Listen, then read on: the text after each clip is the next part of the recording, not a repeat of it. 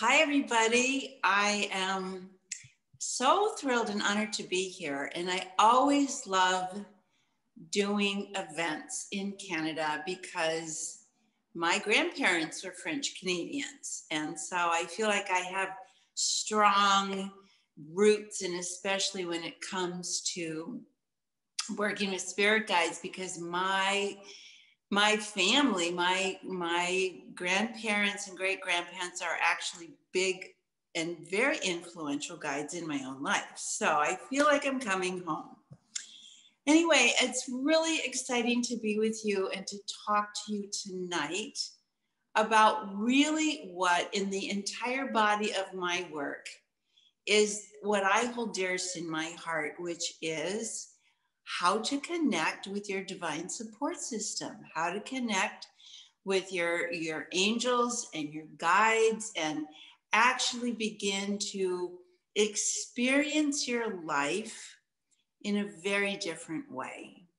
You know, it's the difference between living in your spirit and living with the connection to spirit is the difference between feeling like you're in the jungle all alone at night without a flashlight and terrified to having a guided tour in a beautiful Range Rover. I mean, there's no comparison. And I do not believe that any one of us should ever go through life feeling alone and disconnected. Now, if we go back to our indigenous cultures and our religious roots, every spiritual tradition, every single one does at least acknowledge that we have angels. Not everyone acknowledges guides, but almost every culture from every part of the world, every spiritual orientation does acknowledge that there is some continuity of spirit, as well as acknowledges, like in Asia, we acknowledge our ancestors. In the indigenous cultures, we absolutely talk to the ancestors and the great spirits, and in even the many Western, like I grew up Catholic, and we always talked to our angels, and we were told we had angels and saints and our dearly departed and God and the universe. And so it's part of our inherent culture around the world. But somehow we just kind of drifted from having this connection to spirit. So tonight I'm hoping that we'll be able to make a reconnection so that you can begin to feel more supported. So I first wrote Ask Your Guides in 1996, I believe. So a lot has changed since then. A lot has changed. We are in a different world paradigm. We are in a brand new experience. And so I was guided by my spirit guides to rewrite the book for these times because they are so profound. You know, as of December 21st, around the solstice, the energy of the planet re-entered a new era. We have kind of stepped into a frequency that's very similar to the same conscious potential as when the Renaissance started. So it went from the Dark Ages to the most prolific creative period of all time. And we're right at that same threshold. Only we're actually elevating as humans to be sixth sensory. We are being boosted up, and we are being helped by the universe to awaken our sixth sense and reintegrate it back into our lives because we need it. And this sixth sense, this inner consciousness, this heart knowing, which we've been talking about for some time in any spiritually conscious circle, is starting to spontaneously open up in the greater majority of people and will continue. So how exciting is that? And I wonder if you've been feeling it, if you've been feeling just a little bit more intuitive, maybe just a little bit more conscious, a little bit more aware. Maybe you've been feeling just a little bit more connected, or even wondering, maybe I am being supported. So it's just something to check in with as we go into some of the things I want to share tonight. Now, the first thing about spirit guides is that you cannot connect with your angels or your spirit guides through your head, through your thinking brain, through the thinking ego part of you, because it's just the wrong channel. Imagine that your thinking brain, your talking head, if you will, is like an AM radio. Okay, it's just broadcasting words, it's broadcasting and exchanging thoughts, but those thoughts are mostly from the past. They're anxieties about the future, but they're not really connected to the moment.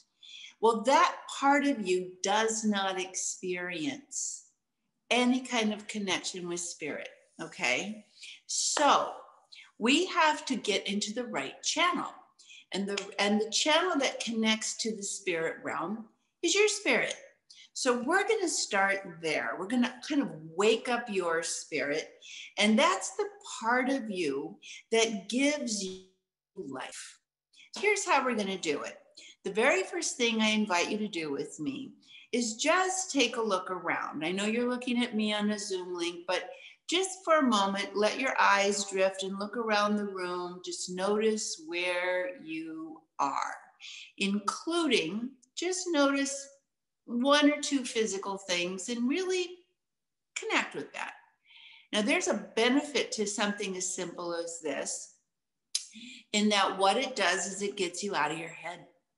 It gets you out of your thinking. It gets you out of the past and the future. It gets you back in your body, because where you connect with your spirit is in your heart space, in your body, in your gut space, maybe in the back of your head.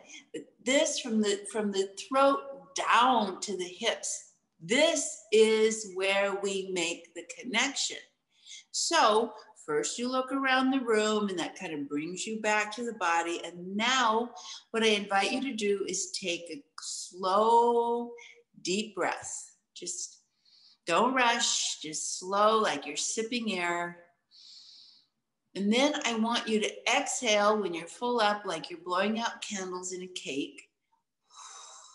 Pull your belly to your spine, blowing out the candles. And with that, I want you to imagine that you're just emptying yourself of all the thinking, worry, anxiety you have in your brain that you're holding on to, or might be holding on to you. So let's do that again. Just breathe in.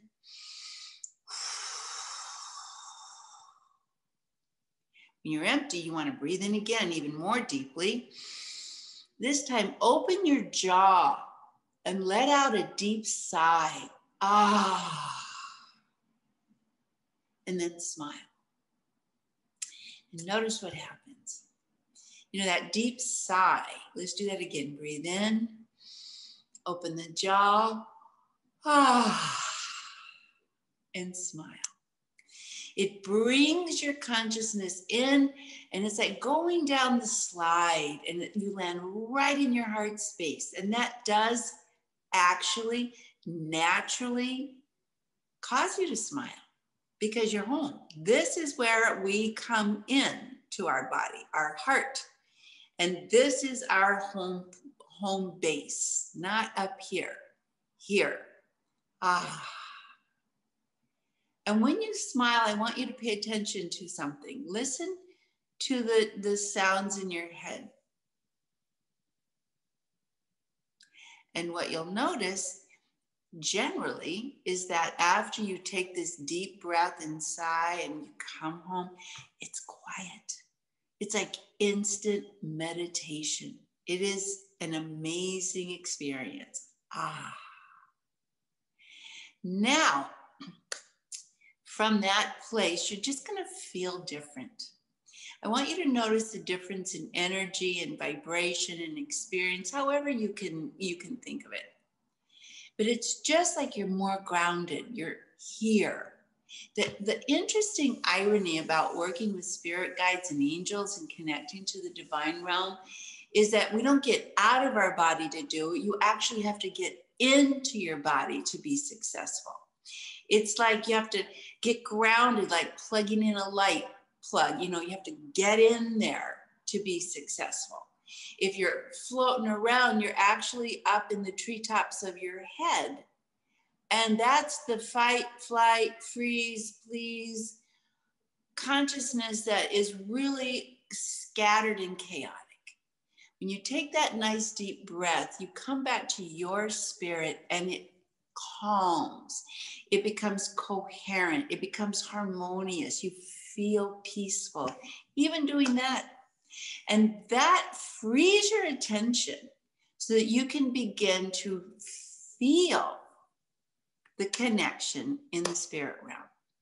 So that's exciting. So first we just do that. Just get in the habit of taking a couple deep breaths, maybe 2 to blow out candles and empty yourself. And the third, you can come down the slide and enter your heart space. Then smile, because when you smile, you pull the curtains of your heart open, and that allows you to begin to become sensitive to spirit guide energy. So now the next thing I want you to do, and invite you to do with me, is we're going to wake up that sensitivity. So I want you to rub your hands together like this. Don't hold your breath. Just rub your hands together and shake them out, okay? And then I want you to do that again. I want you to rub them together. You're getting the energy flowing and shake it out. And at the third time, just rub it together as you breathe. And then I want you to very slowly pull your hands apart. And you'll begin to feel the subtle energy that is emanating from palm to palm. You begin to feel it. And this awakening of awareness, often it's like, whoa, what's that? But it's subtle. So don't expect some big hot whoosh. And sometimes it's cool, but you're going to feel this different energy. And this is the energy of spirit. What you're feeling between your hands is your spirit. You can also put it by your face, your hands just on the sides of your face. And some people say, well, I'm feeling the heat off my body, but that heat is generated by your spirit. When your spirit is not in your body, the body is cold. It's cold and hard pretty fast. So this is the first introduction, to just feel your spirit. Now, you know what else is fun? Is to take your hands and maybe go over your plants and feel their spirit. It's very different. Maybe your pets.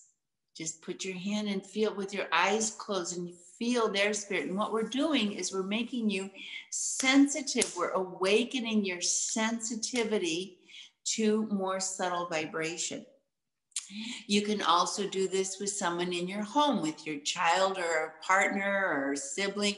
You just put your hand, first you rub, and then you place your palms toward the other. So they're like this, and you can feel the energy traveling. And as you back apart, you'll still feel the connection. You can back sometimes as far as 20, 30 feet and still feel the connection. So this is just the way to jumpstart you into becoming sensitive energetically to the spirit plane and not just thinking about it, because that's not going to do it. We have to plug in. So that's the beginning.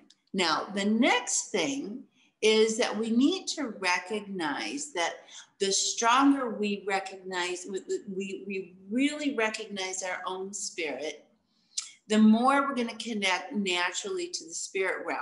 So the brain will consider as like AM talk radio, and the spirit realm is like satellite. It's not FM, it's not internet, it's satellite. It is global. It is expansive. And so one of the things that really helps you expand and get into this frequency and connect with this higher frequency is to just name a couple things you love. For example, I love where I am. I live in Paris. I love my home in Paris. I love this city. I love the French baguettes that I get here with the delicious cheese and apples. I love music. I love teaching. I love reading. I love writing.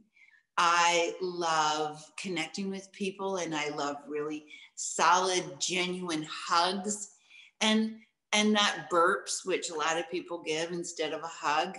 I love laughing. I love my children. I love my friends. I love good food. See, just in that 30 seconds, that wasn't even a full minute. My heart chakra, my receptor to the spirit realm is wide open. So it's not going to be enough to think what you love, because then you're back up here and you're cut off. You have to express, you have to voice what you love. In fact, if you put your hand on your heart when you voice what you love, you will actually feel your heart activated and opening. It's just like, it just, by the end of it, you're going to be laughing, because joy is a natural expression and reflection of an open heart. And that is where you can really begin to connect with your guides. So this is sort of like putting gas in the car. This is like getting ready, jump starting, putting yourself in the consciousness to connect with the spirit realm, because the spirit realm is there all the time. Our helpers are always with us. And I'll get to in just a moment which are which and how they help and all the other exciting things that I talk about in my new book, Ask Your Guides, the revised edition. So name what you love. And if you want to type it in the chat room, please do. And as you type it, say it. I love good coffee. I love lavender. I love, it doesn't matter, whatever you love, but notice what's happening in your body as you do this, because that is where things get exciting, okay? Next, after this, what I want you to start doing is being aware that the more we are in the vibration of love, the more we should be, we'll be experiencing the frequency. I love it, like Deborah, I love love. Yes, now just notice how your body shifts and how your mind gets quiet. I love crystals. I love living by the ocean. And feel what happens when you shift, when you begin to acknowledge what you love, how your energy elevates, how your sensitivity rises, how your availability to energy expands. It's very exciting. And it's a very simple way to kind of enter the spirit connected world, the spirit connected frequency. You know, it's a sad thing, but most people's most common expression starts with the words, I hate. I hate the weather. I hate my butt. I hate my hair. I hate my job. And bam, we are just completely unplugged and all by ourselves. I love is our natural state. It makes us joyful. It reconnects us. And so we need to not only say it now, but have that be a regular conversation. When you express it, you open the throat chakra, and that's where that's like the chimney of the heart. That's where the energy flows in and out, is this throat and heart chakra. Now, the first guide that you're going to connect with, and the first guide that showed up for you is, and really walks your spirit into your body, is your guardian angel. And angels and guides are very different. They are not the same. Angels generally, I can say with pretty much confidence, have never really had a physical body and not had a human journey. Although we have what we call earth angels, which is very elevated spirits who help you. And we are all earth angels. We're all helping each other. But from the angelic realm, these are the divine beings that your beloved creator has made available to you. And there are armies of angels. There are waves and tsunamis of angels. But the very first and most intimate is your guardian angel. And your guardian angel has a very particular job. And this is the angel that is with you your entire life. The others may come and go. We invoke them and we change if we want to, but this guardian angel, I'm curious because I believe from my observations and working with people that we know we have a guardian angel, even though our intellect questions it, we feel it. So here's a good fun question. Where is your guardian angel standing right now? To the left, to the right, behind you, in front of you? Just answer that and see what comes right away. Where is your guardian? My guardian angel is right here. This is to my right. My guardian angel is with me. Where is yours? Behind and to the left. Hooray. Doesn't that make you smile? Just that's an awareness that we normally tune out, just right up above my head. Yay.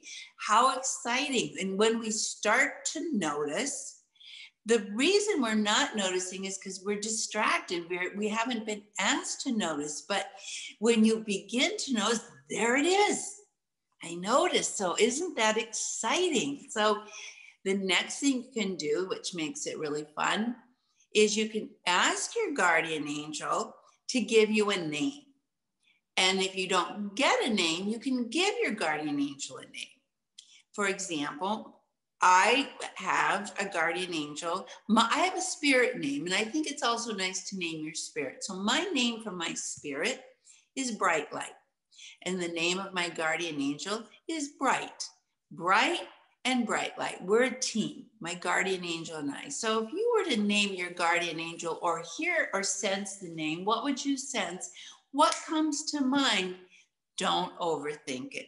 Kind of take the first thing and just put it out there and express it. Just write it in the chat. Just have some fun with this. There you go. See, it pops in. We don't have to make this difficult. This is your best friend. So you don't have to put a question mark, say, yes, Simon, yes, Ariel, yes, light being, yes, that's your name, and that's how I'm going to call you. And that creates the connection, the relationship. So it's so wonderful, so exciting to just have that intimate connection. Now, your guardian angel is connected and kind of walks you into your body and stays with you through your entire life's journey and walks you back to heaven when it's time for your spirit to exit. So you always, always have the guardian. The guardian's primary job is to stay with you and help you achieve your soul goals, your soul plan, and doesn't interfere unless you call for help.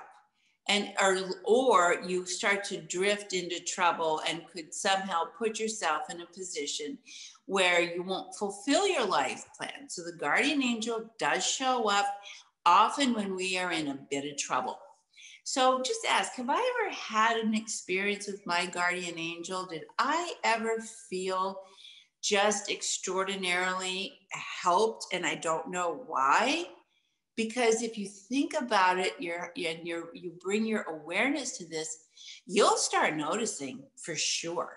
Yes, yes, yes, yes. And that awareness strengthens the relationship. That awareness really begins to help you. It's like when you learn a new song, you learn this signature, this frequency, this tone. When you feel this vibe, you know, that's my guardian angel. It's just like when you taste chocolate. That's chocolate. That's the smell of a rose. That's my guardian angel. And so I want you to just kind of get familiar with this frequency, with this feeling, with this name, and just start talking to your guardian angel. Personally, I have no problem talking to my guardian angel out loud. Some people like to talk in in their inner voice. But I tell you, the more you express it out loud, the more dynamic and the more connected you are. Okay, so your guardian angel is always with you, but then there are other guardian angels. There are other angels, like when you are in an emergency, like you blow a tire on the highway in the middle of the night and all of a sudden someone shows up to help you. Those are the SOS angels. I call them when you just like, help me. And I have written in the book many stories of guardian SOS angels showing up. And you may have had an SOS angel experience because they come running when you call out for help. It's interesting thing about both angels and guides. Both angels and guides. You have to ask for their help. You know, your guardians will kind of run a little protective energy to keep you on the path, but you have to, because you have free will, we all do, we have to invite our guardians in. We have to invite our helpers in because we're in charge. So this is another little tool. Once you become aware, I want you now to notice, I have a lot of help, but am I remembering or even aware to ask for it? So that's a huge piece. In fact, I was talking to a girlfriend whom I've known for 20 years or more. And she called me the other night feeling rather distressed and saying, I'm having some medical issue in my jaw. Nope, my dentist can't find it. The doctors can't find it. And I said, but did you ask your angels to help you find it? Did you? Yes. And you know, she said, I forgot. She was, I can't believe I've known you all this time. I've learned from you. I've worked with you. I've taken your workshops and I forgot.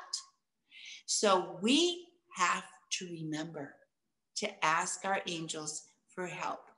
We have SOS angels. I talk about this in the book, Ask Your Guides, so many different angels, but I want to pop up to the next thing. In addition to our guardian angels and our SOS angels, there are archangels. Now the archangels are like huge, like the quarterback angels, the great angels who protect us all the time. I have a beautiful, beautiful, beautiful ritual that I've written in the book, Ask Your Guides. Just fantastic ritual called the Cube of Space, which puts the guardian angels around us in all 6 directions so that we're always in an energetic room of light that is protected by archangels, if we ask. Now we call in the Archangel Raphael, the guardian archangel who helps us with our thoughts and our beliefs and our healing. Behind us is the Archangel Michael, who is our protector. And a lot of people do know and work with the Archangel Michael. Some call him Michael. I call him Michael because that's how he was introduced to me, but Michael. Then to the east is Raphael, to the west is Gabriel, who helps us with our emotions.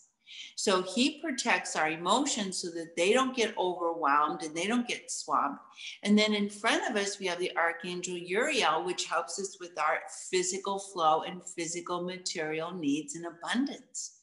So those are the 4 horizontal archangels. And then we have vertical ones. We have above us, we have Raguel. Below us, we have Shamuel. And this is the Archangel of grounded compassion and hope and vision. And there's more. I know this is a lot, but again, not only is this all in the book, but in addition to that, what I was guided to do, and one of the things that's very different than my original version of Ask Your Guides, is I put links to beautiful guided meditations, invocations, and mantras that are free. So you can actually call in the archangels. I have a morning meditation link where you invoke all 6 archangels and surround yourself east, west, front, back, above, below, every single day. before you enter the world. And I have received incredible feedback on how this invocation and working with surrounding yourself with the archangels has transformed people's lives, just changed your life. But you can call them in and place them and ask them, protect my thoughts, protect my back, keep my emotions clear, open my path to abundance, help me see the highest possibilities, and stay connected to the earth and grounded in my body. So, you know, these are just a little bit of a brief kind of a overview of the angels. They come, they're happy, they help. One of the ways to invoke them is music. Music is the realm of the art of angels. So one of the ways that you can really connect with angels is put on some beautiful, ideally maybe some celestial or classical music. And then when you do, you feel the guide, you feel the guidance, you feel the presence. You can ask them to protect you, you can ask them to walk with you, but here's something that your angels do that is very important and really want you to pay attention to now. They help you feel in love with yourself. They help you. So your angels send earth angels. So whenever you're being down on yourself, or you're criticizing yourself, or you're having really a very low opinion of yourself, your angels will send some way, and somehow they can even physically appear sometimes and just look like a human, saying, you know, don't do that, don't think that, don't say that, or just interrupt those very negative things. And so I really want you to know that if you ever experience someone spontaneously telling you to think well of yourself, to love yourself, or interrupting any self-attack, that's the presence of an angel. That person was sent by an angel. That's an indication that the angels are afoot. So that's just something that I think you're going to notice more and more and more. I mean, these angels are running all over the planet saying, love yourself, please, unconditionally. Those are angels. So I have a lot more in the book, Ask Your Guides for that, and the transmissions to invoke the archangels and to connect with your spirit. So those are there's 6 major transmissions, and they're really nice. But I just feel like if you start noticing right now, if you notice that when you hear any positive feedback, any interruption of negative thinking, any presence out of the blue where you get some help, you get some kindness, that's an angel. Okay, now let's talk briefly. I just want to check to see, I just have a few more minutes, but I want to now switch the channel a little bit and talk to you a little bit briefly about guides. Guides are different than angels. Angels are with you all the time, and angels can, in a very big emergency, actually appear as human. And I've written some wonderful stories about that in the book, some really wonderful, but guides don't. Guides were, and the difference between angels and guides is angels were never human. Guides often, not exclusively, but many of our spirit guides were human at some point and had a human journey, had some human experiences, and choose to come back as guides to help us really manifest success in our human journey, okay? So some of the guides that you may experience in the human journey are, I want to move that a little bit, it's in the way, like your relatives who've crossed over. You may feel like maybe a grandfather, grandmother's with you, or maybe a beloved departed, something like that. these guides do come back to help you, but not only family, not only very much our family who's crossed over and are in spirit now are with us. So can you imagine? Here's something to do. And Maya Angelou, the beautiful, beautiful poet and gorgeous human Maya Angelou used to say, when you walk in a room, walk with 1,000 spirits who love you. Can you imagine the power that brings? Walk with your spirits who love you, the guides who love you. So, can you imagine? This is something I want you to take away with you tonight, to never, ever show up to anything again alone. You have that much love from the spirit realm. Now, your guides come and help you. You have basically a primary guide who kind of, like your guardian angel, travels with you throughout life. That's kind of your best friend in the spirit realm, your buddy. And then you also have guides who come and go. So they're like the volunteer corps. They come and go and help us depending on what we're focused on, what our needs are, and where we are in terms of our growth. So imagine the guides almost like teachers and teacher assistants as you go from classroom to classroom to classroom. As you evolve, different guides rotate in and out. Now, I write about this and I want to share this with you because right now we are in a huge growth spurt. We're really in a big rise up. And so we're getting a lot of new guides. And if you're feeling all of a sudden, maybe spontaneous inspiration, brand new ideas, new courage that you haven't really felt in the past, some energy in the body, some boost of some sort, that's your new guides. Isn't that exciting?